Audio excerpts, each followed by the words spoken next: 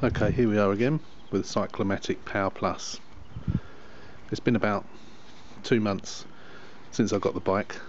I haven't ridden it every day to work, but I've tried to do it as much as possible. See, I've added a speedometer, or cycle computer I should call it, which has a little magnet that goes on there, or receiver that goes on there, and then there's a little magnet there. I don't know if I said in the movie before, but I've added these on the front and the back wheels, which flash when the wheel goes round, and they're brilliant. As I'm coming home from work in the dark, everyone is looking at the bike. Got me 2 lights on the front. Now, after about 2 months I've been riding it to work on and off, I have 2 major gripes, and I will show you what these major gripes are. I'm trying to do this one-handed and sit on the bike. Okay. Right. I haven't got it plugged in. I haven't got the key in it at the moment, but I can tell you. So, right, when you're riding along like that. To change down gear, you use the lever. To change up, you press that button. What invariably happens when you're going over bumps and you're going along and you put your thumb over there to turn the thing into the next gear, sometimes you can accidentally hit the on-off button. When you're doing that, you've got no electric power. Very, very easy, either when you're going towards it or coming back, to just touch that. I've done it many, many times. And when you're not going under electrical power whatsoever, it's like cycling through treacle. It's really quite difficult. It is a very heavy bike. In my job, I get the opportunity to ride a mountain bike that's worth about £1,500, Smith & Wesson mountain bike. Very, very good quality. Very, very light. And it was surprising the difference in weight after picking this up and then picking that up. It's a huge difference.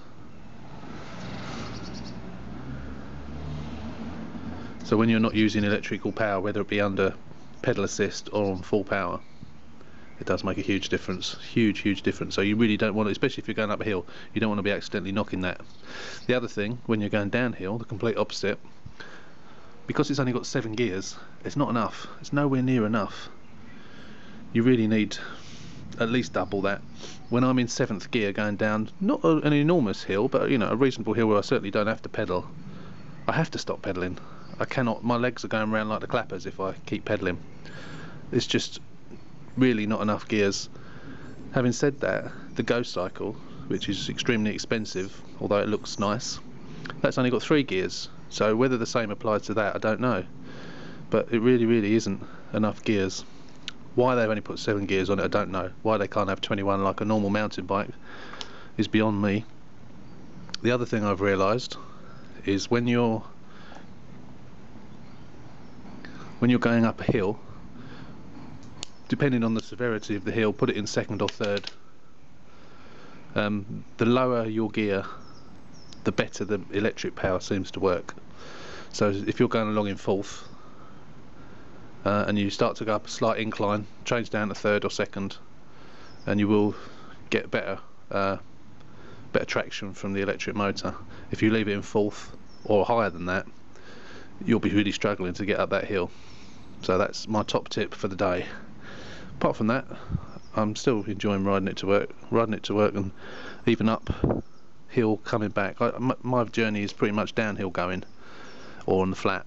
But if you like riding in the dark, which it doesn't bother me, it's quite a pleasant ride home as well, even though I have the hills to contend with. But this does make it a lot easier to get up those hills. So the final thing I wanted to say about it is, I think I mentioned it in the previous videos, was how good the electric power is. When you're on the flat, according to my speedometer, which is what the law allows, it will take me along at 14-15 miles an hour maximum. That's on the flat. If you hit a hill, you must pedal. They are not designed to take you up the hill under full electric power. It just won't do it. Physically won't do it. 1, the bike's too heavy. 2, there's probably not enough traction anyway, and 3, unless you weigh about £5, there's no way on earth that this will take you up even the slightest of an incline on its own. You will have to pedal. So if you were going to buy this bike thinking, like I did slightly, that it would take you up hills unassisted, you're wasting your time. You might as well get yourself a proper electric scooter that looks like a normal petrol scooter but isn't, if you see what I mean. Give you the same sort of range, about 30 miles, but it will take you at 30 miles an hour. If that's what you're expecting, then spend a couple of £1,000 and get one of those. But still, for £399, bargain, absolute bargain. I'm thoroughly enjoying riding it. If I ever get any more to report, or if anyone's got any more questions, I've answered quite a few questions on YouTube about the bike. If anyone has any questions, I'll be more than happy to answer them. So drop me an email. That's it. That's the end of my Power Plus Cyclamatic review.